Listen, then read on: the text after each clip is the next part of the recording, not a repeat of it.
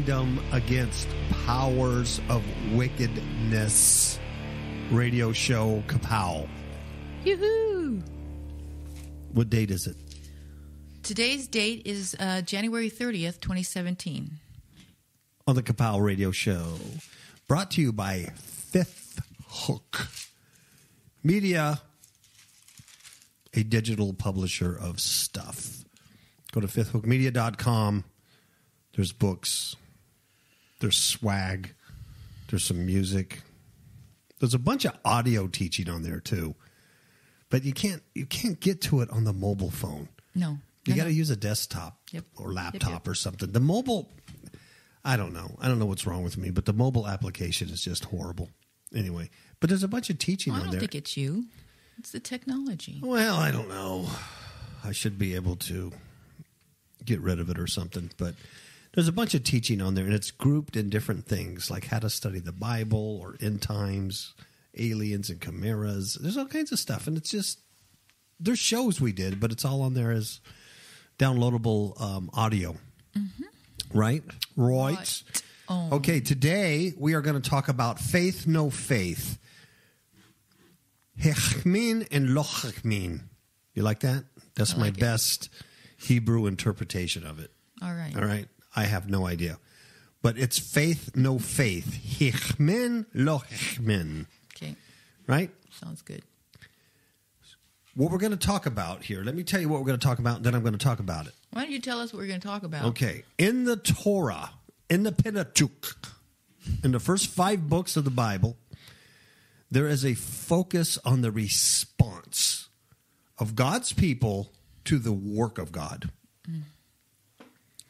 During certain passages in the Torah, the reader will notice that this response is interpreted as either one of faith or one of no faith. It's either hechmin or lo hechmin. Right. It's either faith or no faith. So accepting or rejecting. Yes. Now, where we're going to go with this is we're going to tie this in. We're using a specific passage in Genesis chapter 45. And we're going to use verses 25 through 28. But in context, the entire chapter of 45, 1 through 28, is about Joseph revealing himself to his brothers. Everybody remember that story? Yes. When there was a famine in the land, and Jacob, who sent his sons to Egypt to buy food for survival, run across Joseph, who they had sold into slavery years ago, but they didn't recognize that he now was Lord over all Egypt. Right. And so Joseph tests his brothers through various tests and trials. And the end result is Joseph reveals himself to his brothers. And his brothers are now, in this chapter, going back to the land of Canaan to their father Jacob to tell them that Joseph is alive, the words that Joseph said, and the gifts that Joseph brought to bring Jacob and all his possessions and family back to Egypt so they could be protected there and grow and multiply, and God can then keep his promises that he made to Abraham, Isaac, and Jacob, and then eventually return them to the promised land there in Canaan. That's what this is about in context. So we're going to use this particular scriptures, verses 1 through 28 in chapter 45, to talk about faith, hechmin, and no faith, lo hechmin, because in this particular passage, there's both. And then you're going to see the response of Jacob, or Israel, as God has changed his name to Israel. We're going to tie that into the New Testament and Christ, Joseph being a Christological figure in this particular passage, according to me, and how we're going to tie that into Christ and having faith or belief in Christ or no faith in Christ. And not just talking about faith unto salvation, but faith unto living this Christian life. You either have hechmin or lo hechmin. And when you have lo hechmin and you have emptiness, no belief and no faith, then something else takes that void, takes that space. Okay, so as a Christian that's saved, you have faith in God until salvation, but you have to have faith in Christ and his work, and that he is still alive, very much alive in your life, to give you that growth and that maturity and that discernment and that wisdom to move forward. Without it, you have lo chmin, and it's filled with other stuff. You can't survive. That's where we're going with it. All right? Okay. But not today, next week. Right now I'm leaving. Good night. Thank you very much. Miss KAPOW's laughing at me. Okay, so shall we begin? Chmin, lo chmin. Yes. Will you give us, Miss KAPOW, some brief examples of faith in the Pentateuch? I believe Genesis 15:6. It says, and he, Abraham, believed in the Lord, and he counted it to him for righteousness. And that is also in the New Testament, because in Romans 4, it says, Abraham believed God, and it was counted unto him for righteousness. And then Galatians says, even as Abraham believed God, and it was counted to him for righteousness. And in James, it says, and the scripture was fulfilled, which said, Abraham believed God, and it was imputed unto him for righteousness, and he was called a friend of God. That's excellent. Obviously, Old Testament, so many New Testament references to Abraham's faith. Right. Obviously, it is super vital and important. Amen. Is it not? Okay, how about Exodus 4:31? And it says, and the people believed, and when they heard that the Lord had visited the children of Israel, and that he had looked upon their affliction, then they bowed their heads and worshipped. Excellent. And then I think we have 14:31 and 19:9. Okay. 14:31 says, and Israel saw that great work which the Lord did upon the Egyptians, and the people feared the Lord and believed the Lord and his servant Moses.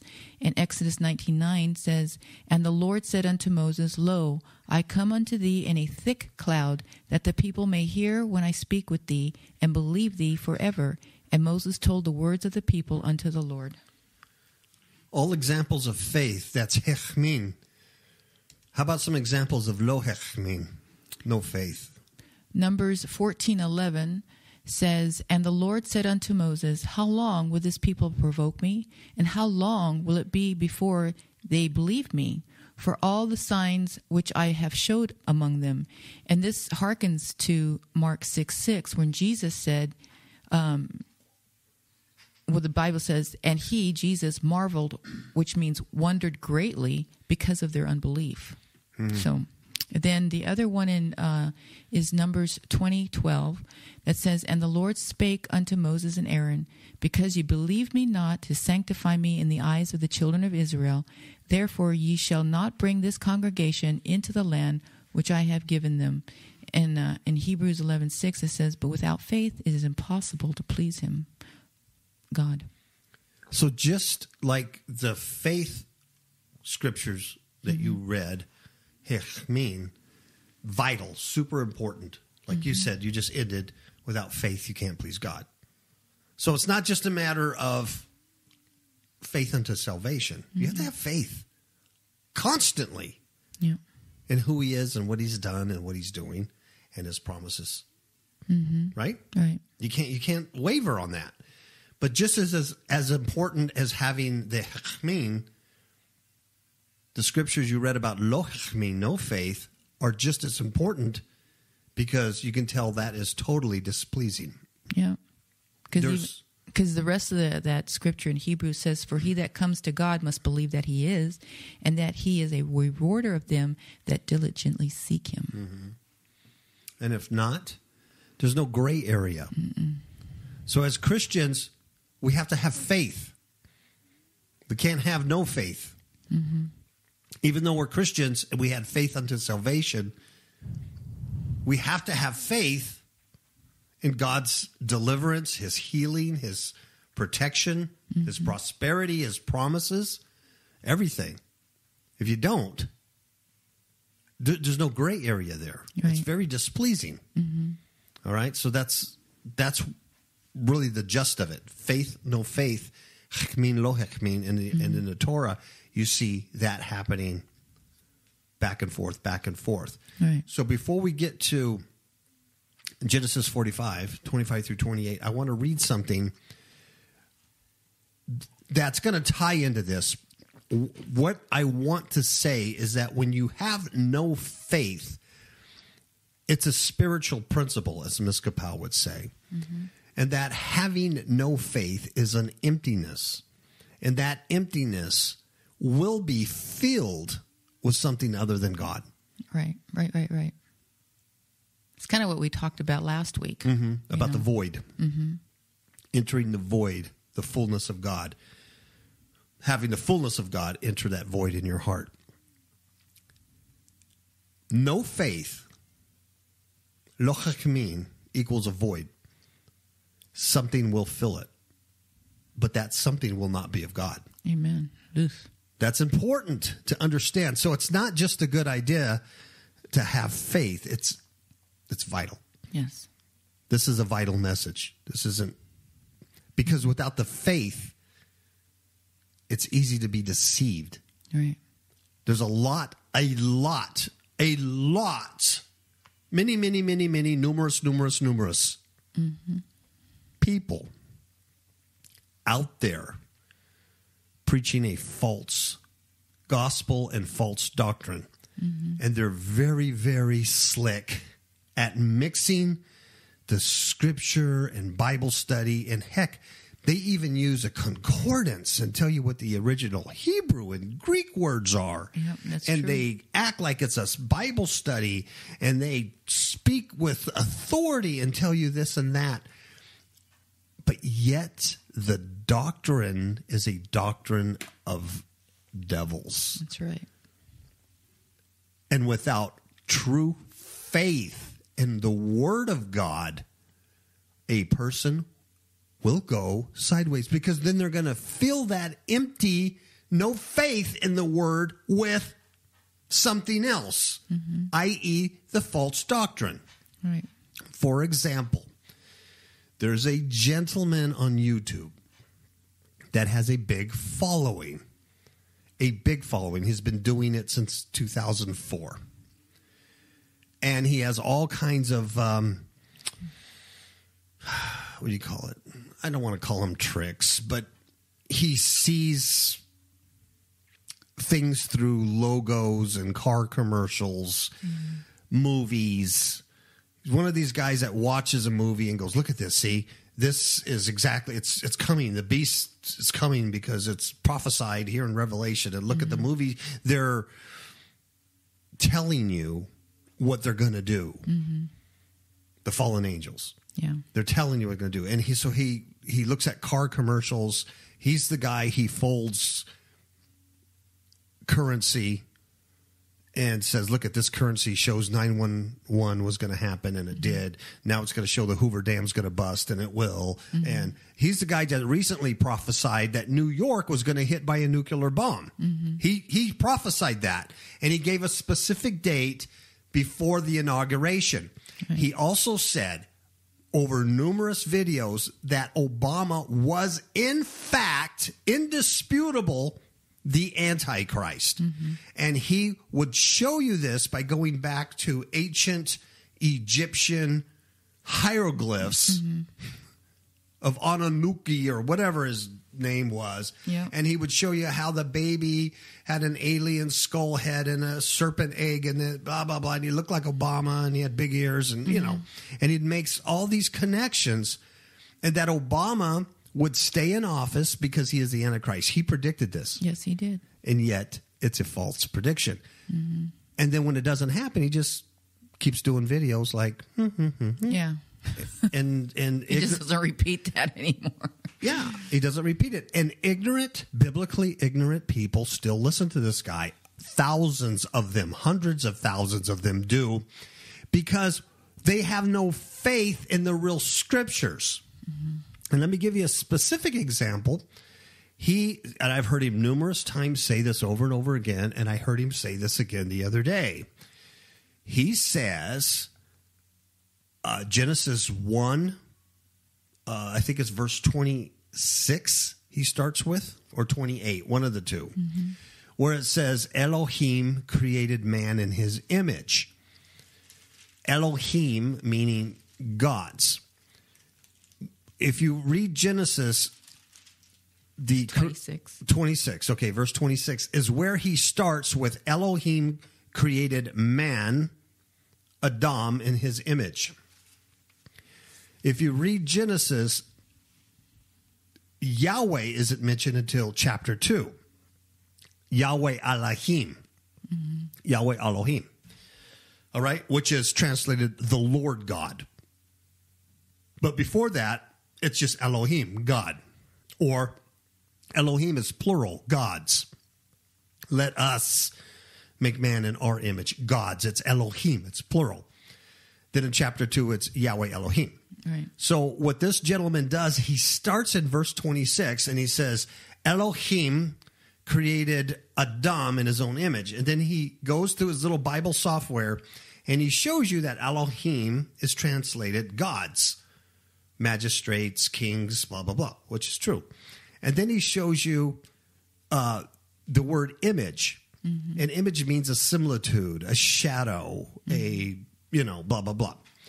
And so what he says, what he preaches, is that Elohim in that verse is not talking about Yahweh Elohim creating Adam, but that it's Lucifer, Satan, the fallen angel, and the other fallen angels who are Elohim that created man in his own image. Yeah. Oof, no. And therefore, we're all created in Satan's image. Mm-hmm. He says this. Mm-hmm. And then he'll take you to the New Testament and he'll say Christ, who was, was the image of God and blah, blah, blah, blah, blah, was Christ, but human. Oh, yeah.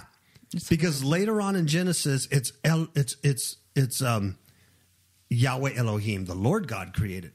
What he fails to tell his listeners is, what does he do with verses 1 through 25 that says Elohim created the heavens and earth. Right. Elohim created the sun and the moon and the stars. Elohim created the beasts of the field. So he's giving credit to Satan and fallen angels for the creation of the earth. Yeah. Anybody listening to him could fall for this very easy because he's mixing scripture. And it's very convincing. He's very convincing the way he does it, and he's using Bible software, and he's taking you to the original languages, and now he's tying it with some crazy Nike commercial or an Adidas commercial where they're hanging upside down like bats, and he's showing you, see, they're telling you that they're from fallen angels. And he has an unteachable spirit, which you can't tell him anything. You can't teach him anything. He won't listen to you. If you don't agree with him, you're going to die and go to hell because he has a gift. And you're not recognizing that gift. Oh, he's even said that if you don't agree with him, you blaspheme the Holy Spirit because the Holy Spirit gave him this gift. So I think he's nuts, but it's dangerous because people that lack faith in God's word, what I just said, God's word says from the very beginning, God created the heavens and earth. God created man. God, it says that. But if you don't have faith in God as the almighty creator God, well, now you're sideways and you're chasing aliens. You're chasing ancient alien theory. You're chasing Zachary Sitchin books. But I think that's the lesson here too, is that you're following after God. So you're following after truth and not other things that are sensational. Exactly. So it's what and whom you're following. It's that faith in God's word. That's truth. God's the only thing that's truth. So if there's no faith, so if you're like, well, I don't know, maybe we were created by aliens and there's no faith there, it can be filled, that void can be filled with something other than God. And like in this instance, it's false doctrine. Amen. Amen? Mm-hmm. So I'm going to read you something real quick because it goes along with this. So bear with me. This is from the book that I wrote in 2011. I published it in 2011. I never talk about it. I should. I don't talk about it much. But it's Martial Arts, A Biblical Perspective. And I wrote this book out of research with Karel Mastrasiana. Mm-hmm. And I wrote this book about martial arts. It's one of the most, people either love it or they hate it. Mm-hmm. Once I read this little bit to you, you'll understand why they hate it. A martial artist hates what I say. A Christian martial artist really hates what I say. Mm-hmm. Because what I say is that you cannot have two spirits in you. You cannot practice the ancient arts of meditation and fighting and have the Spirit of Christ in you. That's right. I did it for years. You can ask Miss KAPOW. There are days I look at her and go, man, I miss taking kung fu or being able to work out in martial arts and stuff like that. But I know I can't. For me, it's anathema. That's right. That's how I got a bunch of demons in me. Yeah. I got demons in me by doing meditation and things like that. I did it for years. And I wrote this book out of expertise. So I'm going to read this to you. And as I read this to you, I want you to keep in mind chachmin and lo chachmin, faith and no faith. Because this is talking about mind, no mind, the emptiness of mind. It's a spiritual principle that applies not only to a biblical thing about faith, but to everything. Mm-hmm. A void has to be filled. That's a principle. Mm-hmm. Okay, so this is from the book Martial Arts: A Biblical Perspective. It's an ebook only. You can't get it in paperback, but you can get it on Amazon. Mm-hmm. You can get it on Smashwords.com. Just type in Martial Arts: A Biblical Perspective. You'll find it. I think it's $2 or something. This chapter is called Meditation in the Martial Arts. I'm just going to read a little bit of it. According to author Ashita Kim, the emphasis on meditation to cultivate the mind and the body is characteristic of all the Far Eastern martial arts. He continues to teach, breath control is the key to proper meditation, which may be defined as the art of consciously altering the state of mind.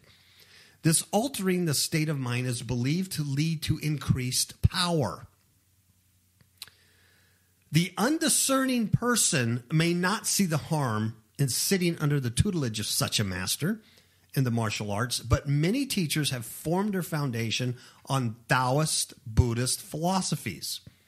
For example, author and martial arts trainer Liang Shuyu started training in Qigong, which is breath energy work, when he was 6 years old. He learned breath control and energy work from his renowned grandfather. He was taught esoteric skills when he was 8 years old. After learning Qigong, he started training in the martial arts. He has devoted his whole life to the practice of special martial power training. Of course, a student under the tutelage of a master like Liang may easily be introduced to the deeper philosophical teachings of the martial arts and meditation, just like I was. This stuff really appealed to me, the increase in power, see. I'm going to continue reading. In the martial arts, here it is, faith and no faith. Think about this. In the martial arts, the state of Mushin, M-U-S-I-N, Mushin, or mind, no mind.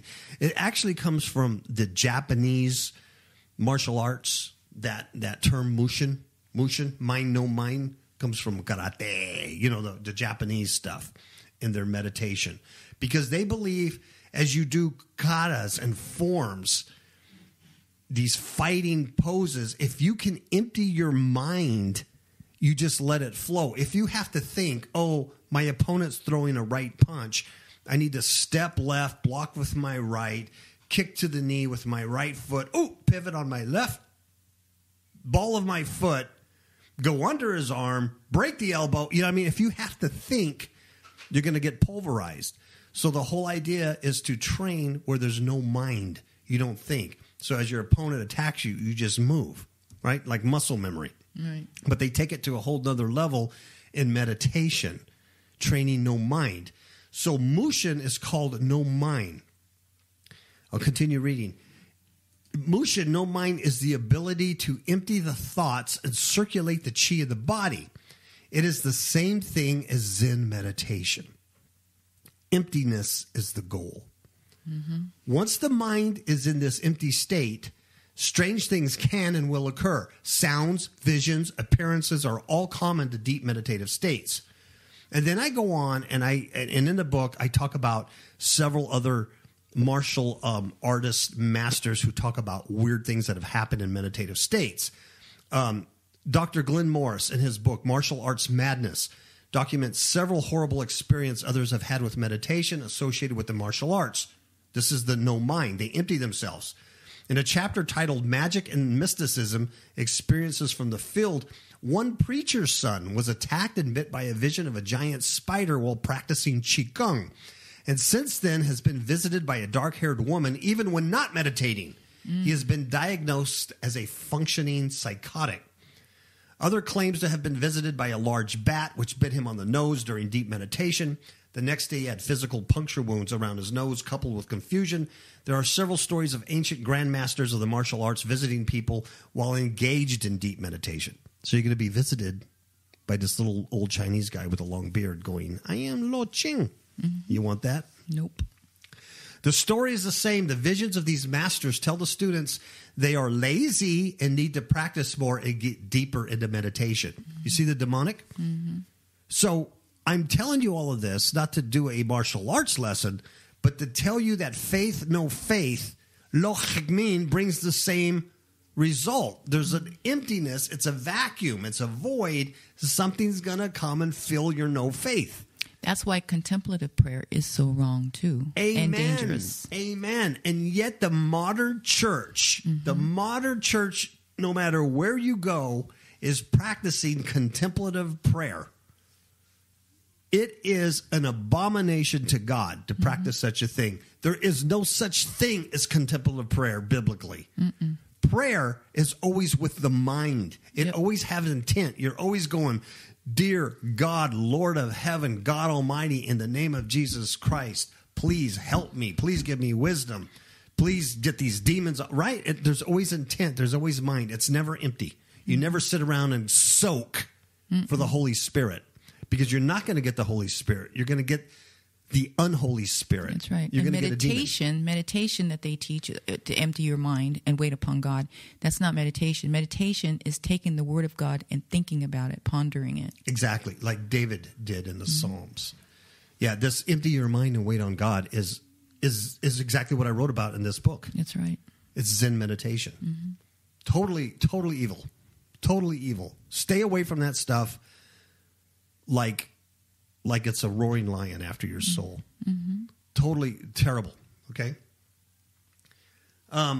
One young girl was mixing meditation with marijuana to assist in opening her chakras and obtain kundalini arousal. What does this sound like? Yoga. Mm-hmm. It's the same thing. Christians practicing yoga, same thing. Totally demonic. You can't be a Christian and practice yoga. Simple as that. You can't.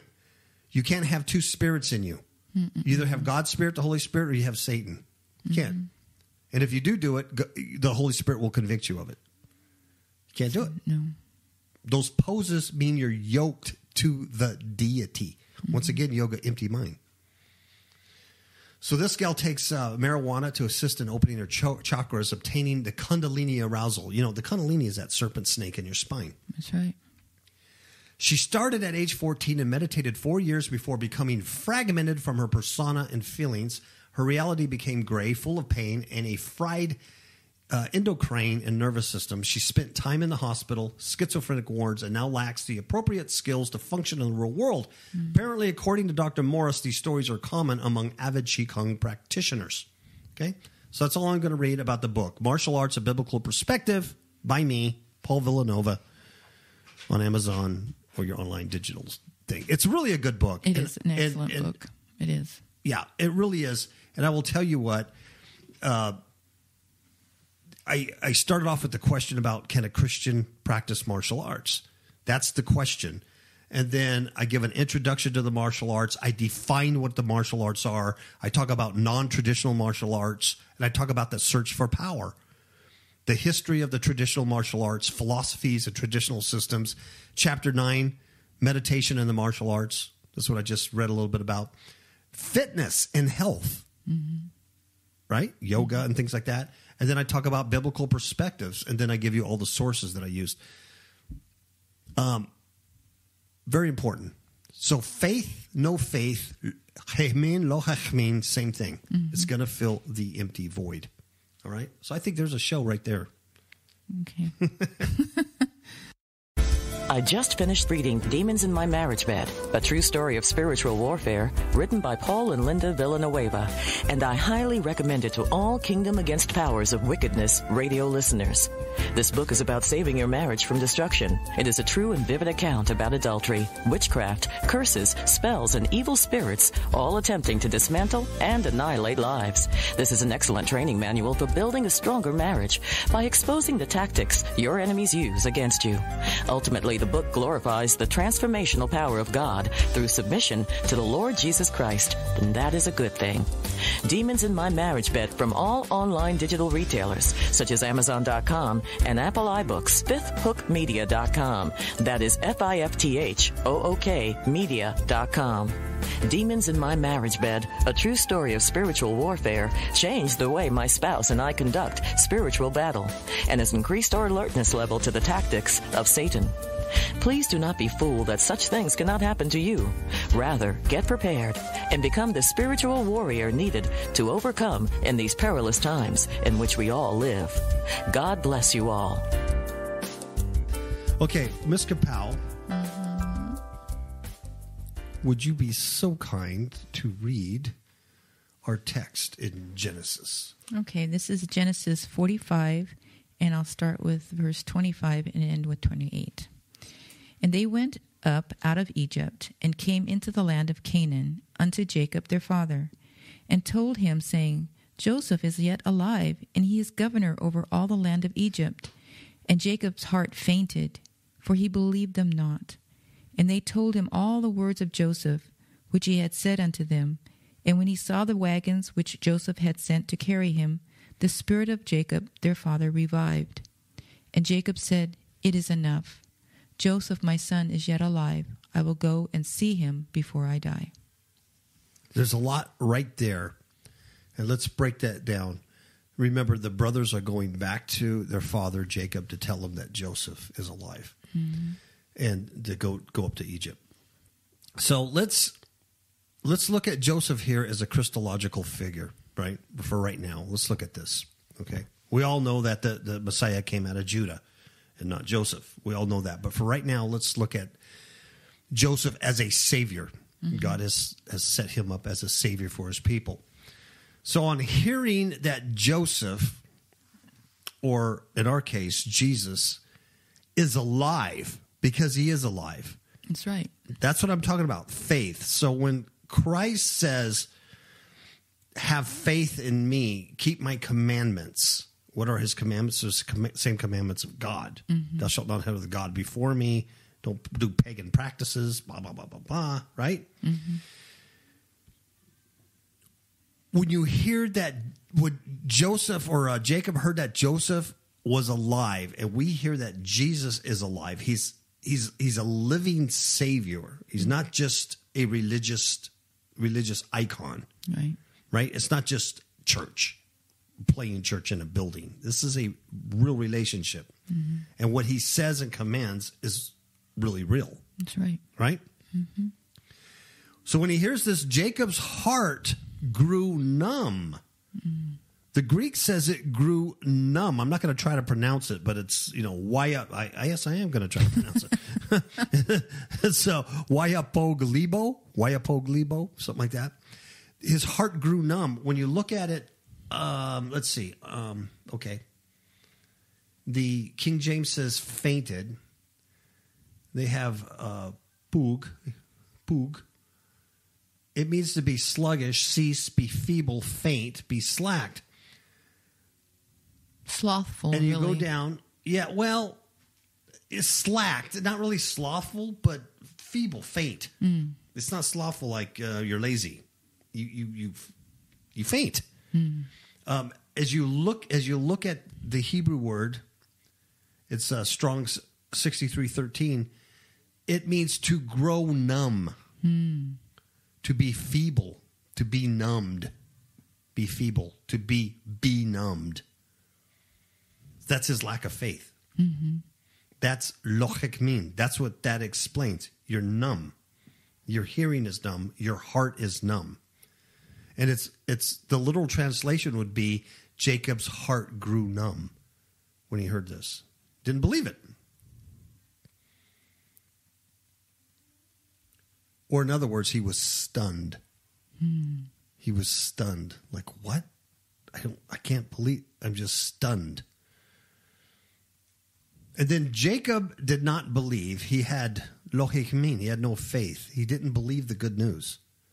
So you think about Joseph as a Christological figure when that good news is preached to you, not just unto salvation, but unto living life here and more abundantly. You know, I mean, it's that his deliverance, his healing, all that stuff, when that's preached to you, does your heart grow numb? Are you in disbelief? Are you stunned? I can't believe Jesus was all about love. I can't believe that, you know, they would say that homosexual, you know, you can't be gay and love Jesus. You know what I mean? Right. And Jacob did not believe. He had no faith. Lo hekmin. He was stunned.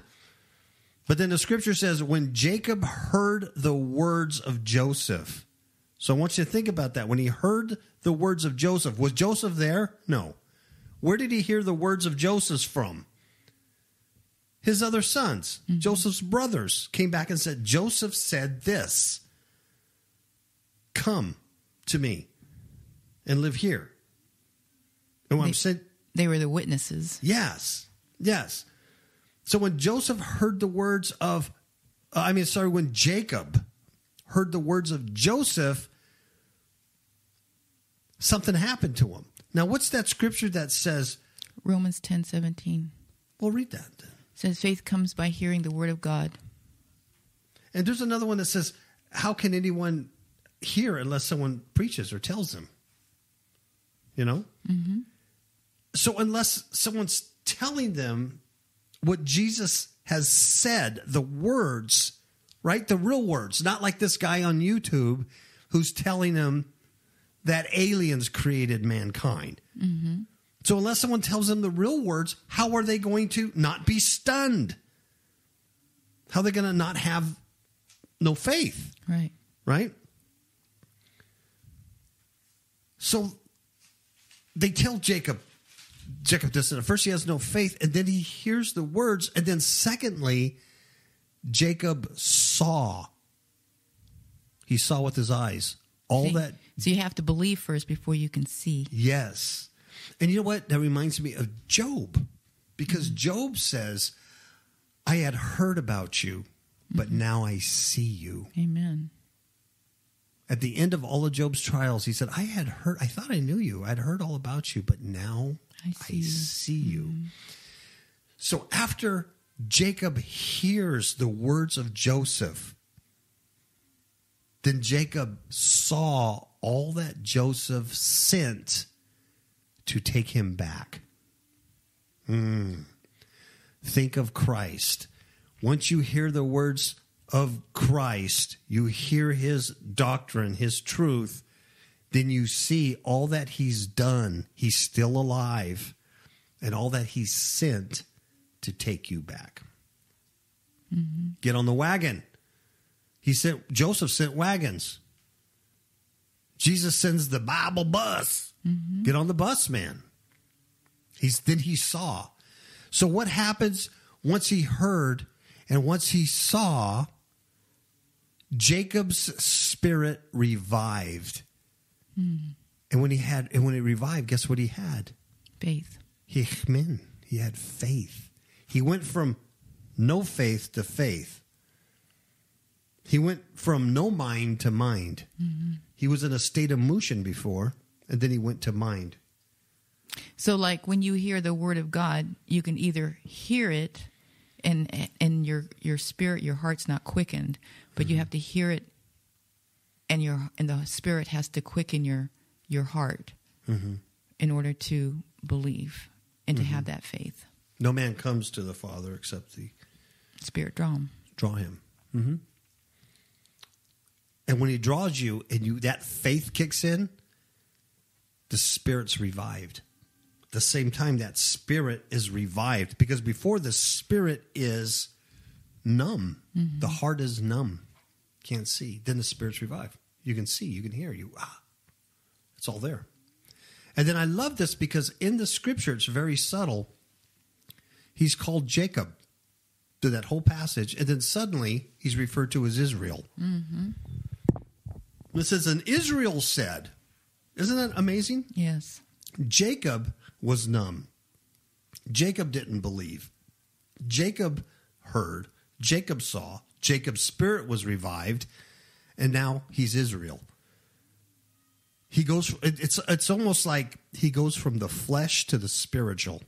Mm-hmm. And now Israel said, it's an incredible name change right in there. Yep. He says, I'm convinced. He had faith. He had chmin. He says, I'm convinced my son Joseph is alive. And that's exactly what we need to do when we hear the doctrines of Christ. I'm convinced that my Savior is alive. Mm-hmm.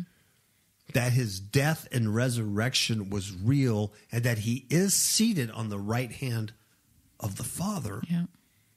And he's given us all authority over these demonic entities. And he has subdued and been victorious over the princes and the powers and the magistrates over the air. Mm-hmm. Including the one this guy talks about, created man. Those fallen angels. They didn't create me. I have authority over them. Yep. Through Christ. That's what the living Christ is. That's what that faith is in a living Savior. All I know is Jesus Christ and him crucified for me. Amen. Amen, Mr. Kapow. Mm-hmm. So Israel says, then he says, I will go to him. So faith comes by hearing of the word. And then he sees what was sent. He believes, and then he says, I'm going to him. Mm-hmm. I'm going to take up my cross. I'm going to deny myself. I'm going to follow Jesus. Amen. Because he's the living Savior. You see how that works? Mm-hmm. But when you have no faith, you have emptiness, it's filled with other stuff. I'm not going to deny myself because it's all about me and the universe centers around me. 2, I'm not going to pick up a cross. Oh my gosh, why would I do that? Mm-hmm. And 3, I'm not going to follow Jesus, Christ of Nazareth. I'm going to follow Cheez-Its. Mm-hmm. And we're going to play religion, and we're going to play a weird form of worldly Christianity, and we're going to go off in that direction. Mm-hmm. Because you have no faith in the real living Savior. Amen? Can I hear an amen? Amen. That's good preaching. And right without there. the Spirit, you're being led of the Spirit, then you are led of the flesh. Yes. Your spirit's not revived, mm-hmm. but your flesh is, because you're fleshed out. All right? Mm-hmm. So Israel says, I'm going to go to him, and that's exactly what happens. So there is a contrast between Jacob's numbed heart and his revived spirit. That's right. There's a contrast there. So lack of faith is identified with a numbed heart. Mm. Lack of faith is identified with a numb heart, folks.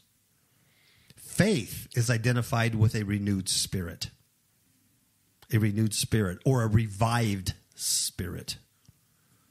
So when his spirit was renewed, he believed. Mm-hmm. And in John 6:63, it says, "It is Jesus saying this. Mm-hmm. It is the spirit that quickens the flesh, and the flesh profits nothing. The words that I speak unto you, they are spirit and they are life." Mm. That's what renews the spirit. You know, I remember just like if it was yesterday. Over 10 years ago in 2006, when I repented of my sins and came to the Lord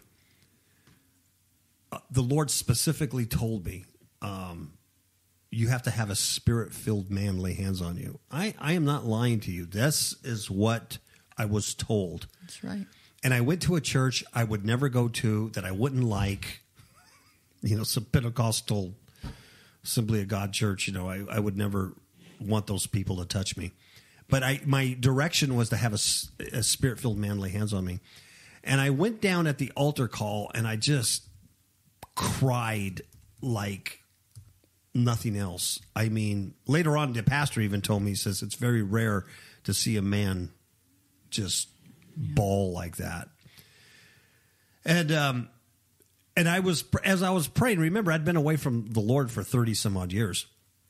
So I didn't know squat. But as I was praying, the thing that kept going in my spirit or in my mind was, create in me a clean heart. Mm-hmm. Renew my spirit. That's really what that's what kept going over and over in my head.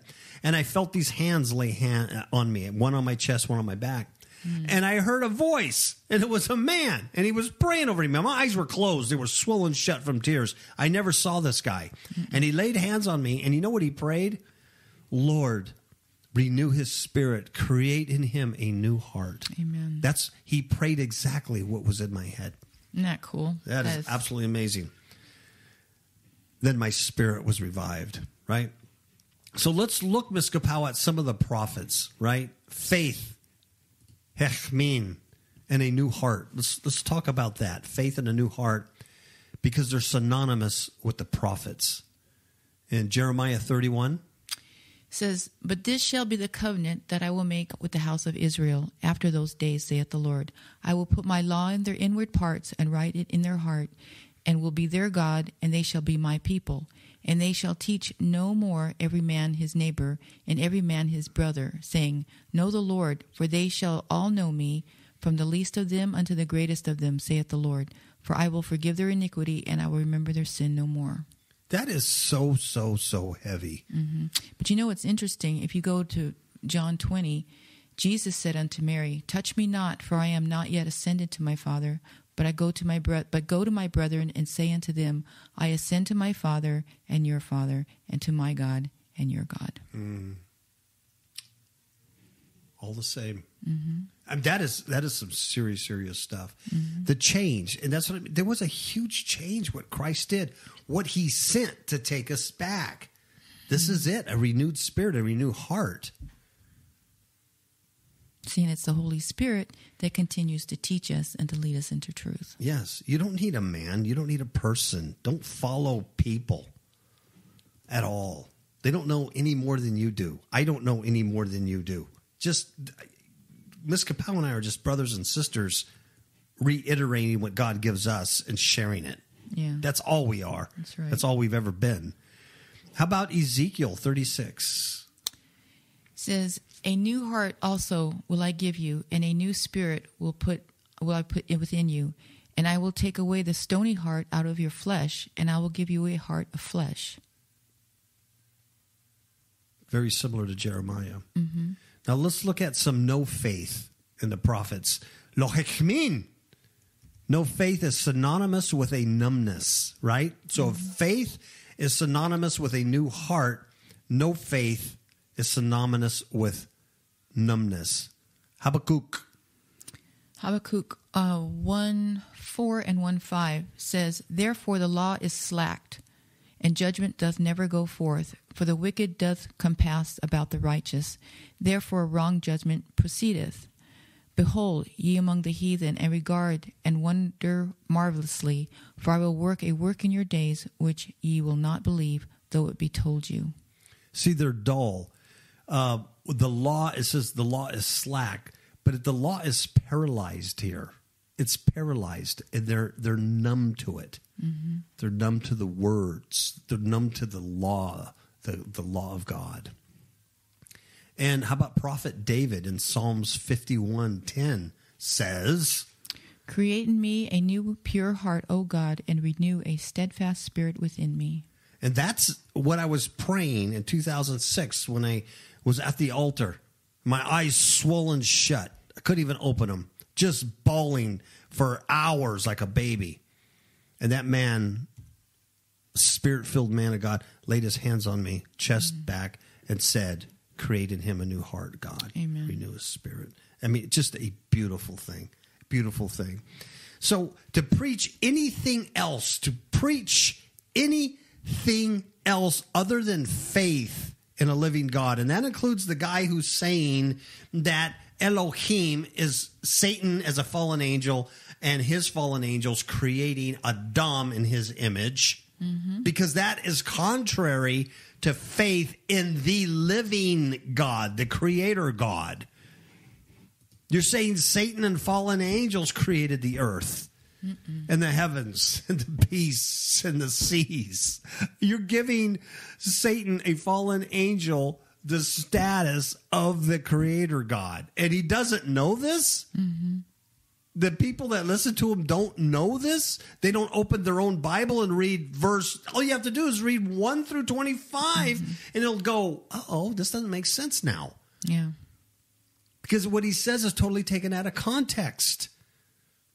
And he has a pretext because he wants to show you a Nike commercial and how that's prophetic. There's a problem. Yeah. There's a problem with this guy. And plus the fact that there have been people that have tried to show him his error, but he will not listen. Numerous people. Numerous good, biblically sound people. Yep. Have there's other videos on this guy showing that he's a false teacher, but he won't accept it.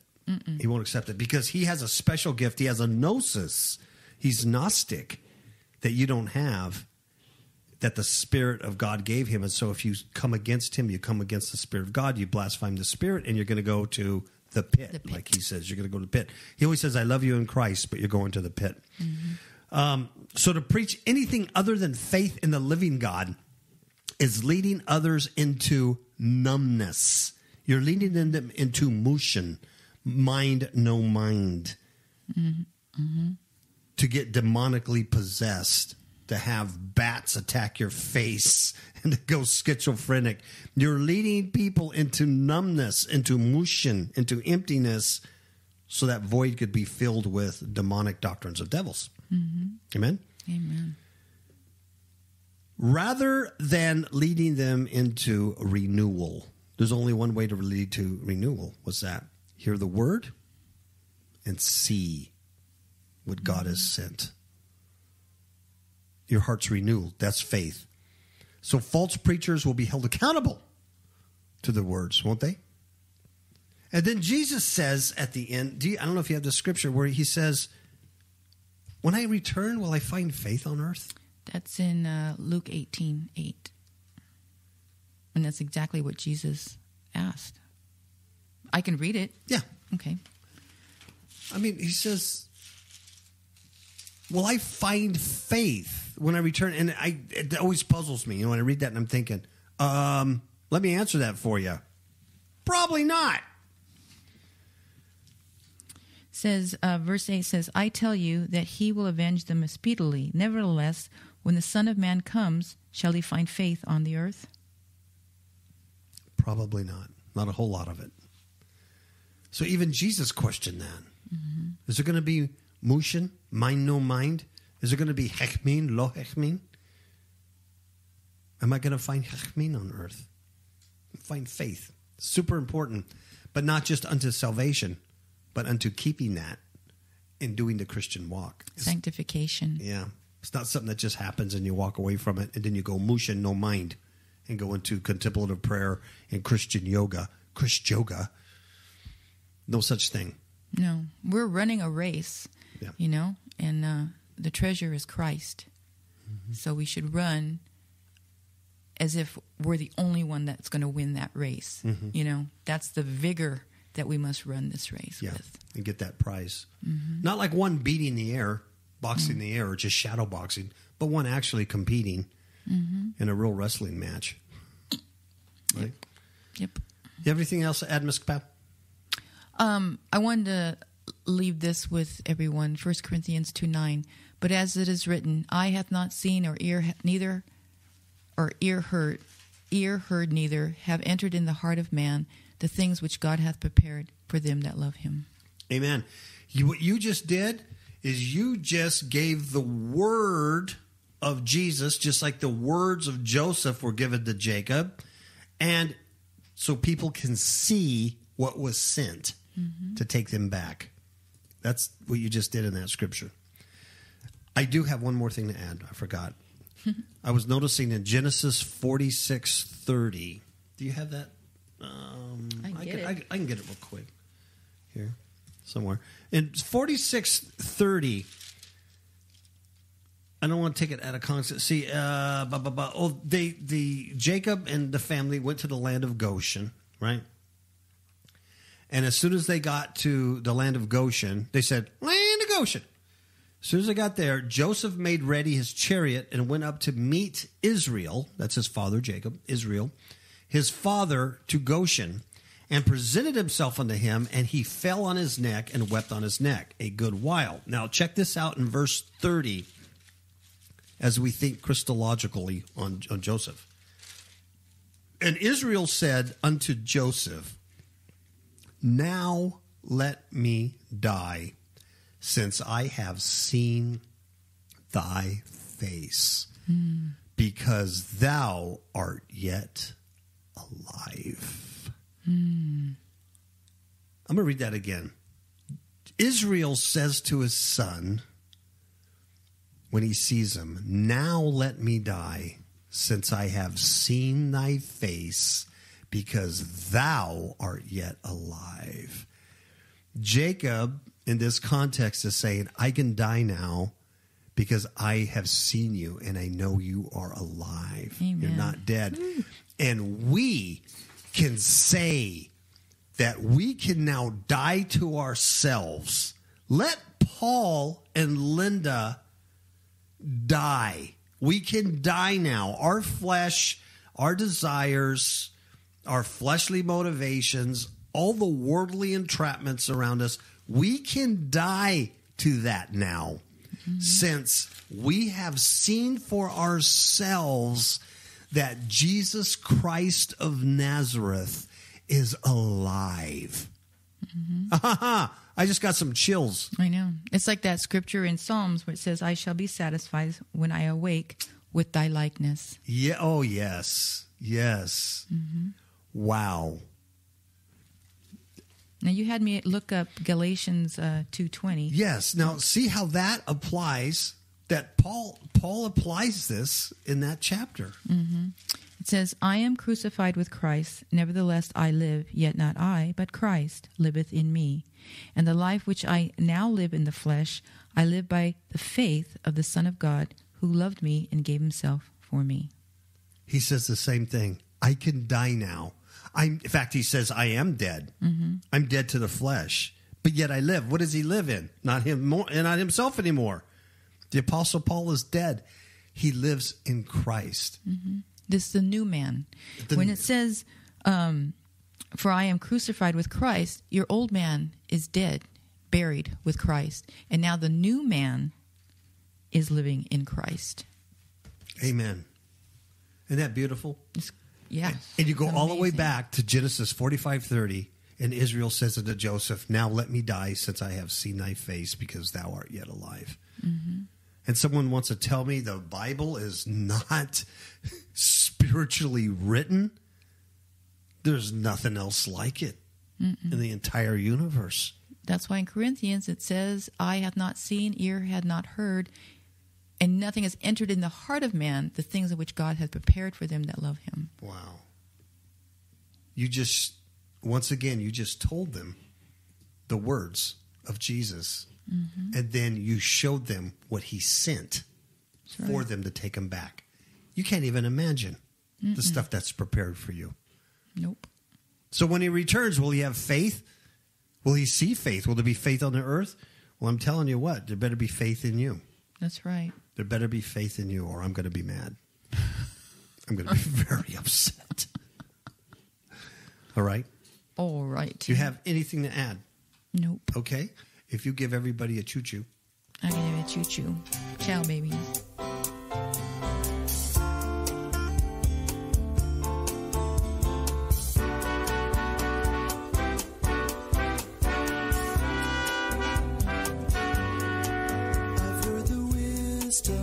From the wisely wise heard the stories of men who have died in their glory, of their spiritual lives, heard the teachings of men who have lied. But all I know is Jesus Christ and Him crucified for me, about the sins that I did commit, for which Jesus died on that tree.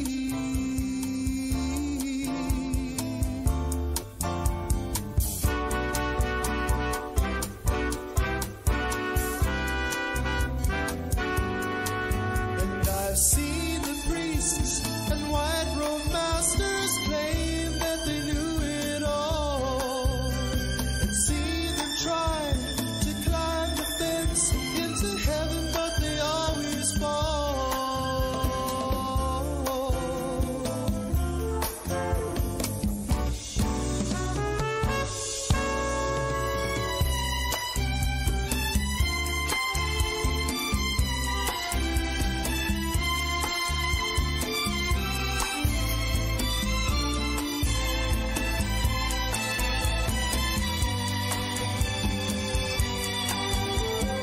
All I know is Jesus Christ and Him crucified for me, about the sins that I did commit, for which Jesus died on that tree.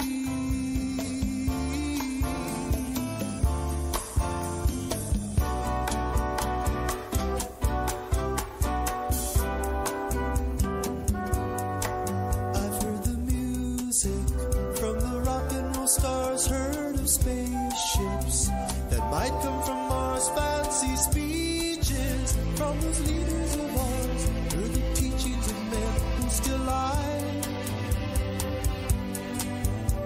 But all I know is Jesus Christ and Him crucified